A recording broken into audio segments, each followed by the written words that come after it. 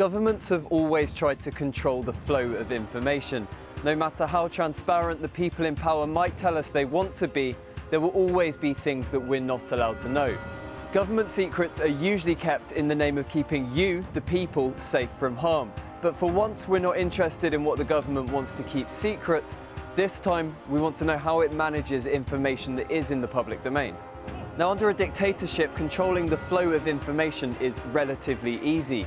You're in control of the media, and the threat of serious consequences prevents most people from questioning your authority. In a democracy, it's a little harder, but here are just some of the things that our governments get up to. There's something different there. It looks like a face. It's a face.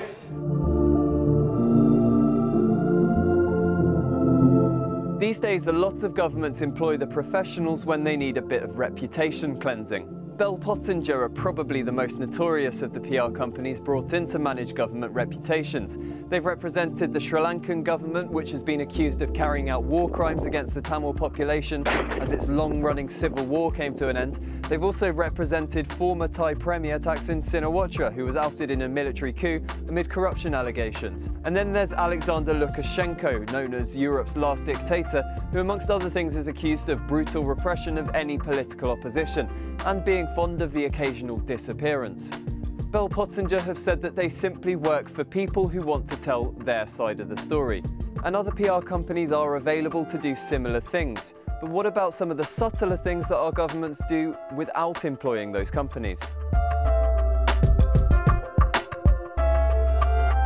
New Labour in the UK knew the importance of PR, but under Tony Blair they brought the experts in-house.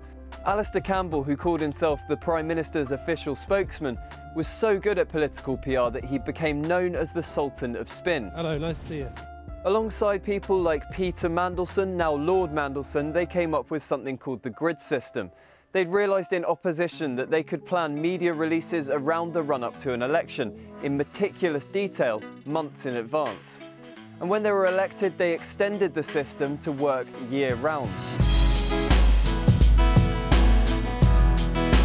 Now, most of it was pretty uncontroversial. It was designed to make sure that two government departments didn't make big announcements on the same day and risk them getting lost.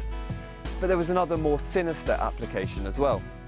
The idea of having a good day to bury bad news isn't a new one, but the grid gave that idea a new level of organisation and planning. So if you have a major event that you know most of the nation will be talking about, you schedule the announcement of some bad news in the hope that nobody will notice. Sometimes, though, an event would happen that meant quickly rejigging the grid, like on September the 11th, 2001, when Joe Moore, a special advisor, sent an email saying it was now a very good day to get out anything that we want to bury.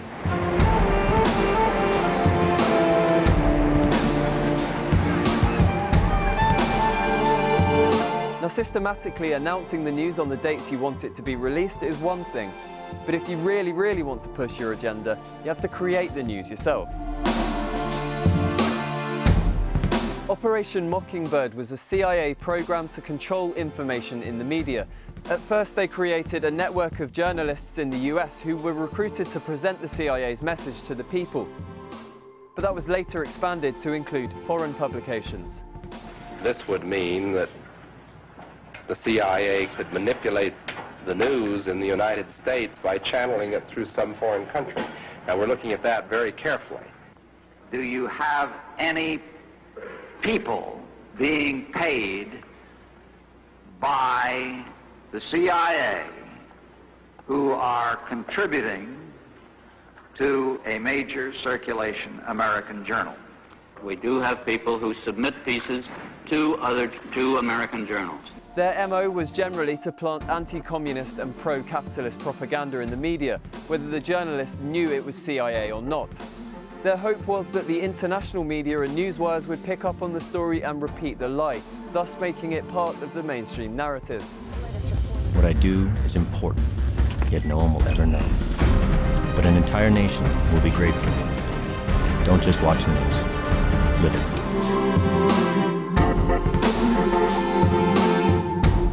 Now, in part one of this series, we mentioned how Edward Bernays had orchestrated a campaign to overthrow Guatemala's President Arbenz.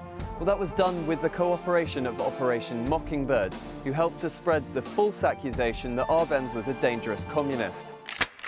And the CIA had its fingers in a lot of pies. It's thought that in the 1950s there were around 3,000 people employed just on propaganda. And one of those pies was Hollywood. Frank Wisner, who was one of the operation's many heads, is thought to have arranged finance for the animated film version of George Orwell's Animal Farm. We gather here for morning to sing our anthem and salute our flag. Now, taking Operation Mockingbird to its next logical step would be to produce video news for television networks.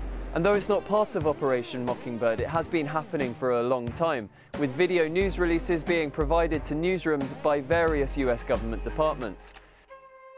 In 2004, it emerged that George W. Bush's government had been paying actors to pose as news reporters. The video news releases featured standing ovations for George Bush, praise of his Medicare laws, and even came with scripts for the news anchors.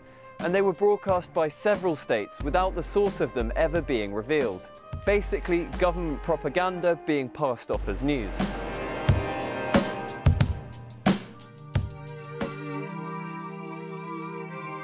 There's a TV studio in the White House that allows presidents to hold whistle-stop campaigns around the US or around the world if they wanted to, without all that time-consuming traveling. Presidents and other officials can connect to a local TV network, conduct an interview via satellite and move on to the next one, allowing them to spread their message far and wide in as little time as possible. Here's a clip of Barbara Bush doing just that, taken from Brian Springer's documentary, Spin. Remember that every single man, woman, and child in the state of South Carolina awakens to a freer, safer world because of George Bush.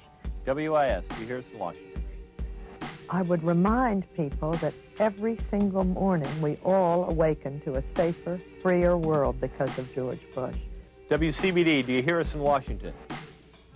And Nicole, I would remind you and the people of Florence that all of us awaken every single day to a freer, safer world because of George Bush.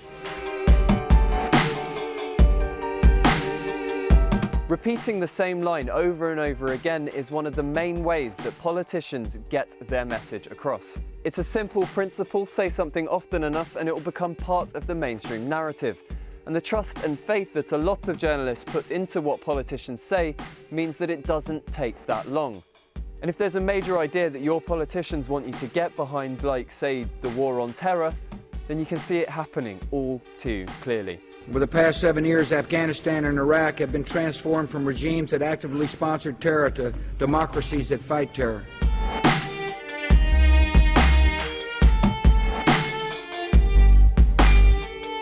Libya has renounced its support for terror and its pursuit of nuclear weapons.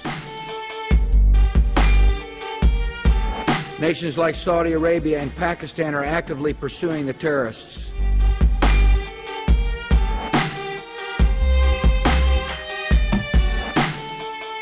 Few nations, regimes like Syria and Iran, continue to sponsor terror.